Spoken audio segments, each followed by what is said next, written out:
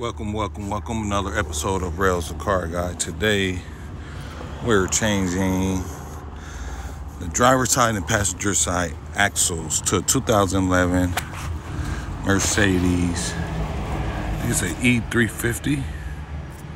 E350. First thing you do is take the tire off. Second thing you do is pop this cap off. And then we're going to take these two bolts out. And let me look at everything first. You don't want a lot of tension on this. We want to pop this plastic clip off and move this so you got room for that to play around. So once you take these two bolts out, it don't pull on this brake line right here. So let me get to it and I'll be right back. Okay, I took this cap was on here. I took that off. These two bolts are 14 millimeter. It's 13/16. Set it up like so. This one goes on here. Shit, get on there. That one went on there like that, just to hold that side. I had a 14 millimeter on this side. Take the top and bottom one, but don't take them loose just yet. Pull this little pin out, loosen this up so this have wiggle room. Okay, now we're going to tackle this bolt. Let's see what that is.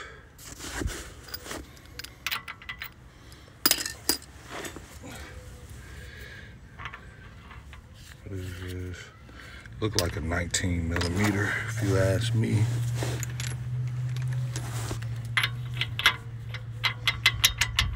It's too loose. You don't want nothing that loose. I'll be back. Next, take that bolt off.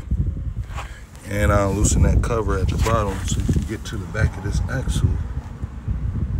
It's a bunch of 8 millimeter screws and you right there, and you drop the cover. Okay, you want to break this screw loose. It was a 3/4. I used a 12-point socket so it fits nice and snug.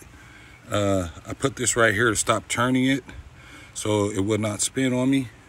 And it was tough, man. It finally broke it loose. I used a nice big breaker bar and I was able to get it loose, or a nice big ratchet like that. Hey, it's all in the tools, man. Get that off of there. That frees the bolt in the front of the axle so you can push that out once you get everything loose. Now, after you got all this loose, the lines are loose, you can work on these two, that bolt and that bolt that holds this together. Let's get those off of there. Sorry, but I never finished that video, but those two bolts that I was talking about, I end up taking those two bolts out of the strut, and it allows that to fall down. You don't got to remove the rotor. You don't got to take the caliper off.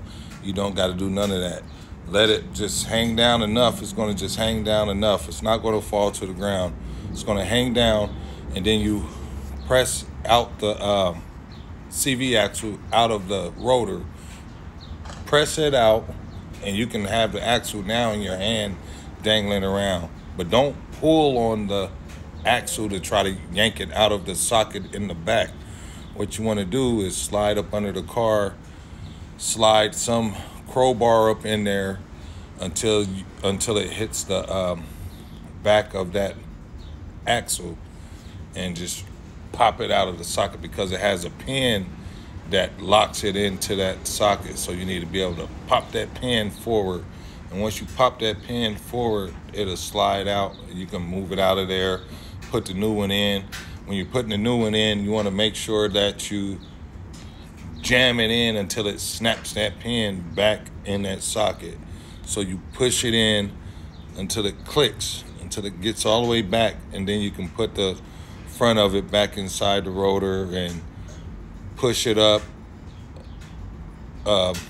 press up the rotor straight so you can start one of those bolts that you took off the 14 millimeter bolts that held the rotor in place onto the strut, onto the shock. You push that up and slide one of those screws in, so at least it's holding up there. And then you want to start that middle screw that's on that axle. You want to screw that a little bit so the axle don't slide back out of that. And then you tighten those 2 bolts back up on that rotor, and then after you tighten those 2 bolts back up, then you tighten that tighten the axle bolt back up, which is a 3/4 or 19 millimeter socket that goes on there. Tighten that back down. Stick that plastic thing back up, with the brake line and shit that was holding the brake line. Put that back on there. Screw that center bolt tight. Stick that cap that came off the middle of it. Put that cap back on. Put the tire on. You're done, man. Hey, pump the brakes like 5 or 6, 7 times to make sure your brake pressure is still there. Hey, since we were snatching shit apart down there, pump the brakes like 5 or 6 times. Make sure that pressure's still there. Put that tire on, man. You're done, man. You're good as gold. And that shit is not as hard as it looked. The only hard part for me was to pop that out that socket. So I had to slide up under the car, put something in there, up in there, behind that fucking CV axle, the back end of it, to pop it out the socket. But as soon as you get that out of there, man, you're golden from there. Thanks for watching Rails the Car Guy. Subscribe to my channel. Subscribe. Right there, subscribe. Thanks.